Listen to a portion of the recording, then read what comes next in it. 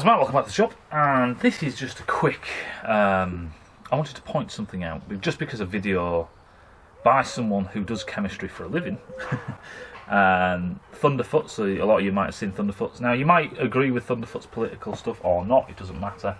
His chemistry stuff is fucking awesome. But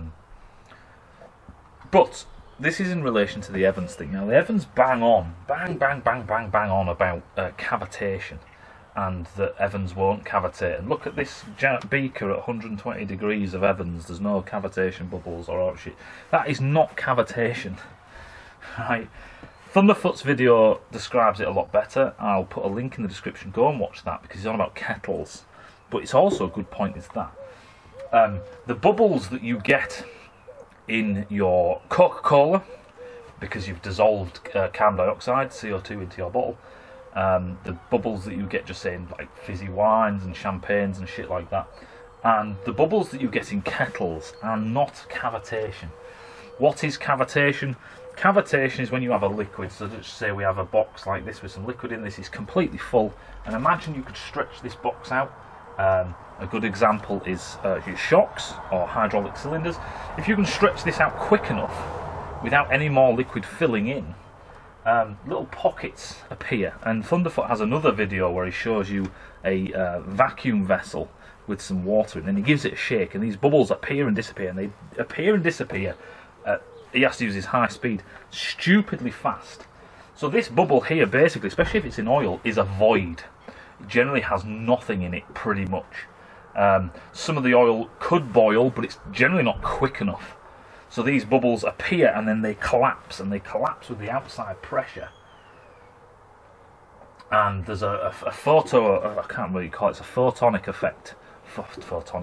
A photon effect, where basically you can actually get, I can't really call it, but basically it collapses and you get flashes of light. That much energy is released that a photon shit out.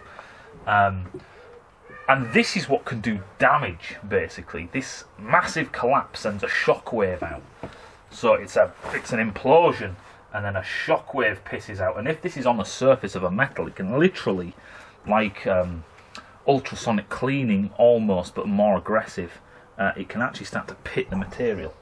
The bubbles that you get in a boiling fluid, as Thunderfoot says in his video, is regions, what they call nucleation, and Evans on their website bang on about that, but they basically talk about nucleation and boiling in regards to cavitation, which it is not. Look at the bottom of your kettle. The thickness of the steel on the bottom of these hidden element kettles does not erode away, and your kettle is fucked. It oxidizes. Usually elements oxidize because they're boiling water and it's high energy and blah blah blah blah. But you are not pitting through your kettle with cavitation, because it can happen quite quickly. Pumps, and a lot of people are going to say the outlet of a pump.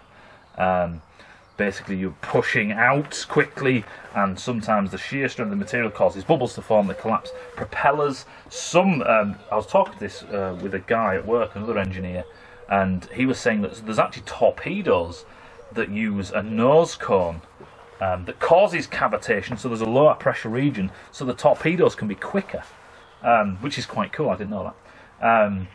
But propellers get cavitation on. I'll show you some pictures of cavitation on the sides of blades.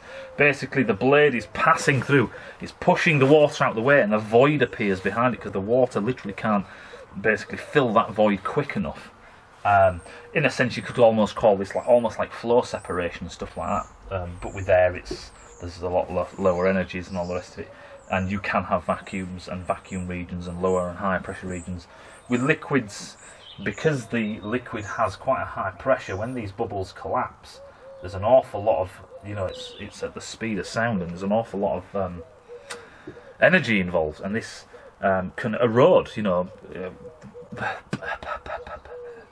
cavitation erosion is a real thing.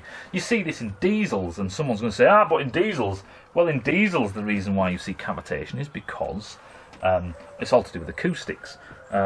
With diesels, petrols, we try and stay away from knock. Diesels are it's nearly knocking all the time. It's a bit of a fuzzy area exactly where it is. But diesels are, in a sense, knocking all the time. That's how they work. And when you have a long cylinder liner and you have all this knocking going on, your cylinder liner almost acts like a tuning fork, because it's usually longer, because we have longer strokes in diesel. And them two things coupled together can cause cavitation in the cooling fluid. We looked at that pump, that plastic pump, which would be eroded a lot quicker than something, say, that was metal. And that was 100,000 miles, and there's no cavitation marks on that. I can pull out every single pump I've got in all these bikes here, and there would be no cavitation marks in there. Boiling, and you say, well, that is a pump, and there might be slight cavitation. Generally, them pumps aren't going fast enough, and generally water, because it has a lower surface tension than just, say, oils and stuff like that, it can respond to these voids being produced. With diesels, on the other hand, like I say, it's not actually at the pump that this happens with a diesel. It's actually at the cylinder liners, where you have wet liners, where the interface between the cylinder wall, because you've got this pinging, you know, because you've got this detonation going on, this high energy acoustics and all the rest of it. But I just wanted to point out that Evans bang on about it stops this corrosion, blah blah blah. Evans is actually more likely to cavitate because it's thicker. Basically, because it's thicker, its viscosity is higher. If a bubble does form, then it's actually heavier, which means that it has to accelerate, and it's obviously got its inertia to resist that, and so on, and blah blah blah. Well, I'll show you. What we'll do is we'll try and put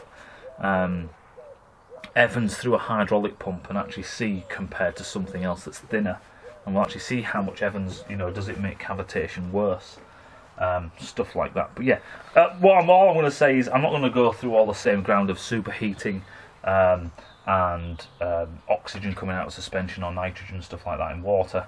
I'll let Thunderfoot do that. So go and watch his video. It's really good because it's a double whammy video. You get to learn about why kettles make noises at certain temperatures, and then they actually get quieter as they start to boil. And it's all about this cavitation, superheating, bubble forming, and so all sorts of nucleation, blah blah blah blah blah. Hope that makes sense, and I'll see you in a bit.